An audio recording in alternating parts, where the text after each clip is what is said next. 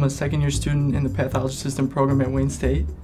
I got interested in the field because I learned about the profession, about being at the center of diagnosis in the hospital. I am an alumnus of Wayne State's Pathologist Assistant program.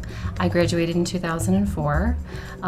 Since being a faculty member here in the Pathologist Assistant program, I have been teaching the medical terminology and methodology course, as well as the anatomy course. Primarily what a pathologist assistant does in surgical pathology is that they are at the center of diagnosis, mainly when a patient goes into the hospital and they get something removed in surgery. We are the ones that receive it next, and we decide what tissue is submitted to the pathologist. I say it's a distinct privilege to be the program director of the Path Assistant program because it's unique. We are one of only 9 in the United States. Wayne State has a whole year of rotations where you're rotating through the DMC, and I'm actually spending 2 months right now at the medical examiners.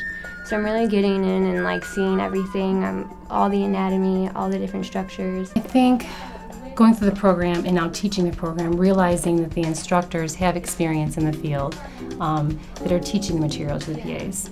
So they have a true essence of the big picture of the profession. We're highly recognized, we're fully accredited by NACLS, and if you look nationally, you'll find that our graduates occupy prominent roles in various medical institutions. I chose Wayne State because the second year is second to none out of all the programs. The DMC, being Wayne State affiliated with the DMC, really gets you prepared for the professional career.